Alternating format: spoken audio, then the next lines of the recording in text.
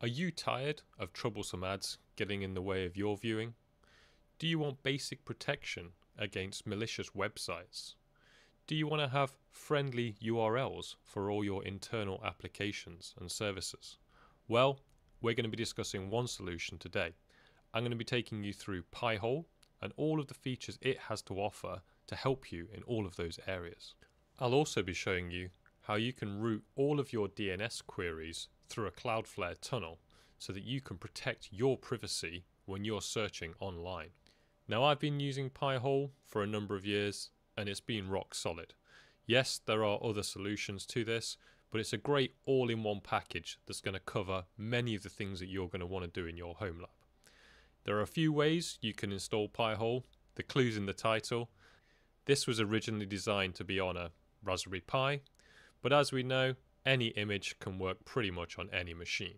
In this video, I'm going to show you how to install PiHole as a Docker container running through a Cloudflare tunnel. But I'll also share an installation script from their website that you can use to do a physical installation. So let's have a quick look at the features and then we'll jump into the installation. So on login to PiHole, you'll be presented with a nice clean dashboard that will show you all of the things that you're going to be interested in at a glance. It's going to show you the total number of queries, the queries blocked, the percentage blocked, things like how many you have on your block list, as well as the actual number of client requests over a given time period. Going further than that, we have the ability to query logs. We can go in, we can specify time ranges, we can specify the client, and really drill down on what's happening on our network at the DNS level. Importantly, if we block something we don't want to, we have the ability to whitelist certain domains.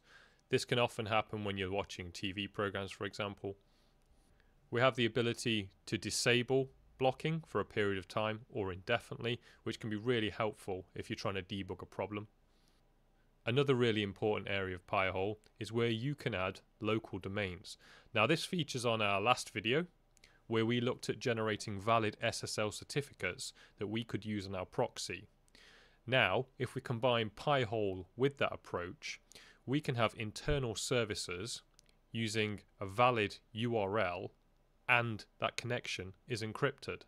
So that's excellent. No longer do we have to remember an IP address. We can simply put in a subdomain and it's going to get routed to our application. You can also use PiHole as a DHCP server.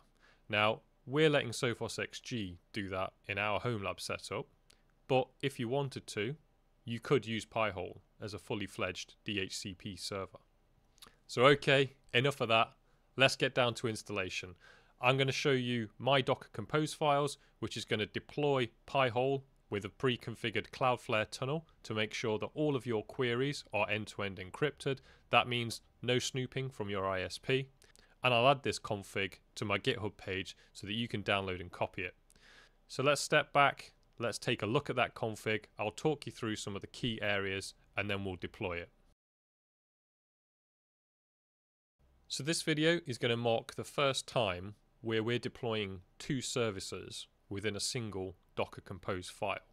So as you can see, we specify the Cloudflare D container and the PiHole container. Now let's break that down a little bit further. So the Cloudflare D container sets up a tunnel between your host and Cloudflare.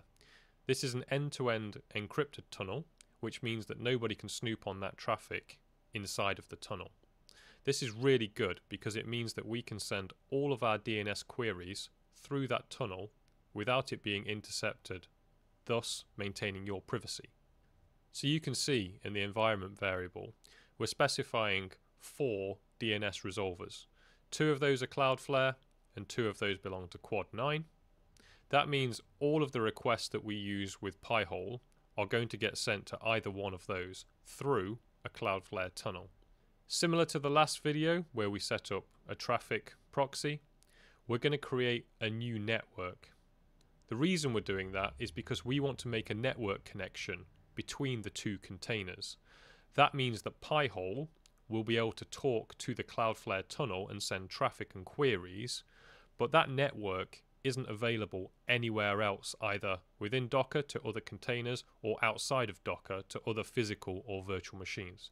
This is great for network segmentation and maintaining privacy and security over those traffic flows. So here you can see that I've called that network PiHole internal. Moving down, we get onto the actual PiHole container itself, and this is pretty straightforward. We specify the ports that PiHole is going to run on, and that's your typical web interface port and your DNS port, which typically runs on port 53. You will be required to add additional ports should you want to use this as a DHCP server, but we're not going to do that in this video. On the next section, we stipulate that we want the PiHole instance to sit on the same network as our Cloudflare tunnel, plus we also want to make sure that the PiHole sits on the same network as our proxy, because we want to access our PiHole web interface through our proxy with SSL certificates. In the environment variables, we're going to specify that the DNS resolver, i.e. where we send our queries, where PiHole sends those, is the IP address of the Cloudflare tunnel. So it's going to route all of the queries through the Cloudflare tunnel, which is going to go to those resolvers we specified within the Cloudflare environment variables. An important parameter here is the depends on. What does that mean? Well, this is useful because it means that PiHole will only run and start when Cloudflare is available. That's good because the way we have this configured, none of those requests would get sent if the tunnel wasn't up and running. So we want to make sure before we start PiHole, we check to make sure that Cloudflare is running. Then in the next block are those labels that you've now seen within your Nginx setup. This simply configures the PiHole web interface to use our traffic proxy with SSL. So let's go ahead, create those files within our host folders. Let's mount those volumes as specified, and let's run the container. Hopefully we should be up and running within a few seconds, and then we can go to our dashboard. So with your configs and your folders created, let's look at deploying that just as we would any other container. So we navigate to the folder, and we're going to run sudo docker compose up-d, and let's see what happens. So there we have it completed. Let's double check that and verify in Portainer. Here we can see that the containers have been created and that the PiHole is still starting. Let's just check the logs. Everything there looks fine. Let's have a look at PiHole. That all looks good. So now hopefully we'll be able to go to our IP address and put that in. When running PiHole on a Docker VM that's on Ubuntu, there's a couple of extra tweaks we need to make. That's because port 53, which we'll be using in the container to handle our DNS queries, is already taken. I'll add the commands you need to run in a file on the GitHub page. Just paste those into your terminal, and that should allow the container to run without any error messages. Now, one tweak I've made to the config file before recording this video is to expose port 80 of our PiHole on port 500 on the host. The reason I did that is because before we can access PiHole with an address like pihole.ourdomain.com, we need to access it first by its IP address, i.e. the host's, the Docker VM's IP, :500 in this case, because we need to add a domain record into PiHole's local DNS record, such that when we type in pihole.ourdomain.com, it's actually going to route us through traffic and then into the PiHole. At the moment, it doesn't know how to resolve that subdomain. So let's go ahead and log into PiHole for the first time using that IP address. Excellent. We've got PiHole running on our Docker host. So let's log in using the password we created in the config file. And that's it, we're in. So one of the first things we can do now is go to the local DNS settings in PiHole and add pihole.yourdomain to it. That will then let you type in that URL to access PiHole securely with SSL certificates through your proxy. No longer will you have to remember the IP address, no longer will you get certificate warnings, etc.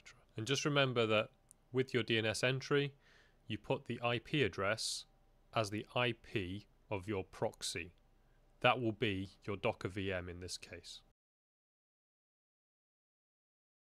And with that added, you can now access your PiHole web interface using a DNS entry as opposed to an IP address.